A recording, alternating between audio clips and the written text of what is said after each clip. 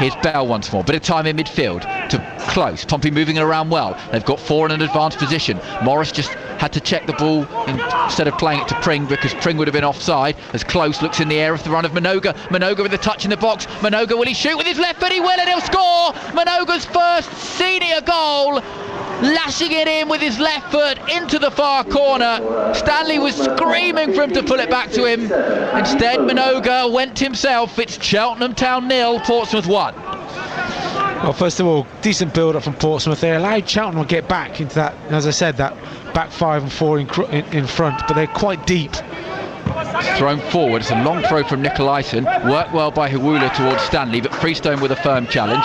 Reed loses out in the air for Cheltenham to Nicolaisen, and then Close finds himself in a left back spot, plays it forward. Pring has it, left wing, just outside the penalty area, waiting for Hiwula to make a run, looking for Stanley at the far post, nods it down, Hiwula scores, 2-0 Portsmouth. Great link-up play between Stanley and Hiwula. He couldn't miss his second Portsmouth goal. 28 on the clock. It's Cheltenham 0, Portsmouth 2.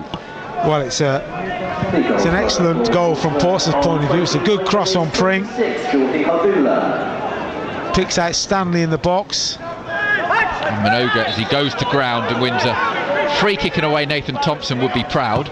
Morris spreads it down the right. Hiwula's in the area here. Jordy Hiwula shot across goal into the net, straight through the goalkeeper Flinders, and Hiwula has his second of the night. So easy for Portsmouth. Cheltenham might have changed formation, changed personnel. They haven't changed the direction of this game. Cheltenham 0, Portsmouth 3. Well, it's a great spot from Morris, you have to say. Hiwula making that run. Cheltenham defence was static, weren't expecting it. He's made an angle run.